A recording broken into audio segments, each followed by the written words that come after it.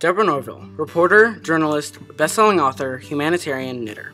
An extensive list of credentials, Norville has done a lot of things during her career, starting from nothing but working hard to become successful. Born on August 8, 1958, in Dalton, Georgia, she had her first experiences in television when she was in high school.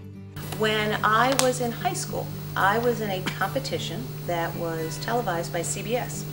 And I saw the guys who were putting the lights up and rigging the cameras and working like dogs from 8 in the morning until 10 o'clock at night, and I thought what they did looked like fun.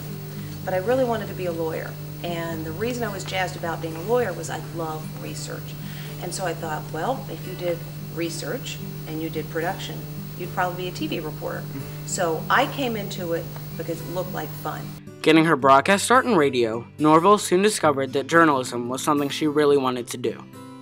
My very first job in broadcasting was radio. At my local radio station, Christmas break of my freshman year in college, I would go at 4 o'clock in the morning and I would do the police blotter news. You go to the police station, you got the booking sheet of anybody who got arrested, and I would read live on the radio. It was literally just on the telephone. Last night at 3:42 in the morning, Sam Smith was brought in on a charge of DUI. At Thanksgiving, I'd come home from college and there was a new FM station on my radio. And I waited till the top of the hour to hear where this station was located. It was the next county over. So I picked up the phone. I said, I'm a journalism student at the University of Georgia. I'd love to come and talk to you about potentially getting a summer job. So that summer, I worked at this automated FM radio station. Soon after her stint as a local radio personality, she began reporting for WAGA-TV in Atlanta, and then was able to interview then-President Jimmy Carter. January of my senior year, Jimmy Carter was president, and he had returned to Atlanta to receive the Martin Luther King Peace Prize. And the way it works when the president is ever in town, there's the national press on one side of a rope and the local press on the other side. And so I'm in with the local press scrum and all the national guys over there, and the motorcade comes and we go, the president's arriving, the president's arriving. We're coming to you live. Hello everybody, Deborah Norville here outside blah blah blah restaurant. President Jimmy Carter has just arrived. He's in town today to accept the Martin Luther King Peace Prize, and I'm talking to the camera, and as I'm talking to the camera, Jimmy Carter walks up to me. I'm like, oh my God. I asked whatever the question was. He answered the question. The deal is he's supposed to keep going, right? He's the president. You don't chit-chat with the stupid little girl in Atlanta. No one told Jimmy Carter what the rule was, and the president didn't move on. And I'm like, I only had one question for him. I didn't have a follow-up because I knew I was never going to get to ask the first question. So the only thing I could think of was, how is it to be home? And the president went on and on and on and on about how great it is to be home and his favorite dish at the restaurant. And as I recall, it was about 4 hours that he took to respond to me. It just was interminable. And finally, mercifully, I guess his stomach growled and he realized he needed to go in and eat. And I said, well, thank you so much, Mr. President. Congratulations. I know your friends are looking forward to seeing you. After graduating from the University of Georgia, Norville was named weekend anchor on WAGA-TV. Then, in 1982, she joined WMAQ-TV in Chicago, first as a reporter, then an anchor. 5 years later, she joined the NBC News team as an anchor for NBC News at Sunrise. It's a very different thing when you know, when you're sitting in front of that camera, that it's not just the people in one town, but the people in the entire country. You acknowledge that fact and you move on. The only thing that's different is you're in a different room. It takes a little while to kind of get just comfortable to it, then you just do what you do. During her run of NBC News at Sunrise, she was a frequent guest on The Today Show, and eventually landed a permanent position as co-anchor on The Today Show. I think one of the reasons they moved me over to Today was the ratings had gone up so much on Sunrise. The first 3 months I was there, ratings went up 40%. Bosses tend to notice things like that. Receiving mixed reviews, she held the job until the birth of her first child in 1991.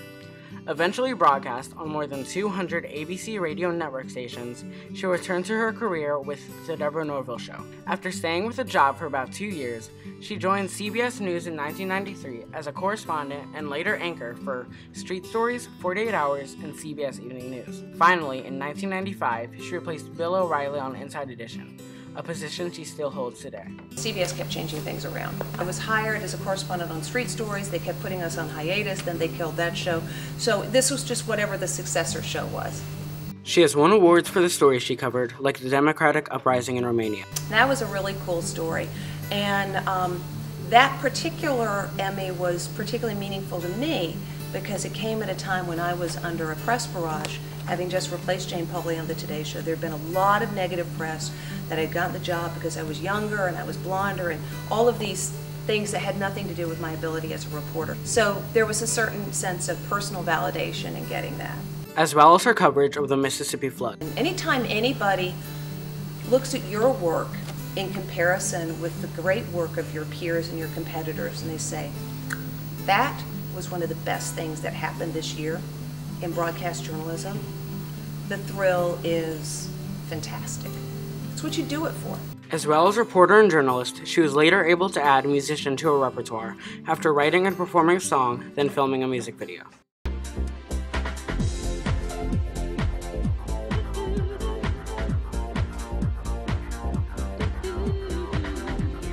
It was a blast. It's a lot longer. I mean, you guys have been here in the studio. We do a 30-minute show in 30 minutes. It's live on the satellite. It goes out to all the little places it goes. We're done.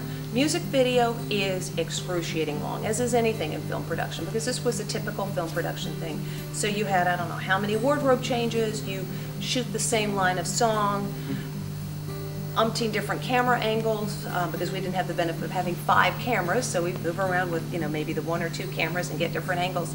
So it's a much more laborious process, but the end result was a blast. To round off her lovely experience meeting a journalism great, Norville was able to offer advice to the next generation of reporters and journalists. My advice to anyone who thinks they want to be in this business, start writing. Start writing right now. Journal every day, write about what you feel, write about what you know, write about what you've observed. If you think you want to be a news reporter, pretend to be a news reporter. Give yourself the assignment to write a 30-second story on the speaker at your assembly today. And if you want to, pull out your phone and record that person and then pick the 15-second soundbite that would be the soundbite you would use. Imagine what you would do if you were actually editing a story. Most kids have, you guys certainly do, have the access to the equipment to be able to tell stories, to edit stories. You think it's what you want to do? Don't wait till you're a grown-up. Start doing it now. If you think you want to be a writer, the only way to become one is to write. Every time I feel I've made some ground, seems somebody's there to put me down.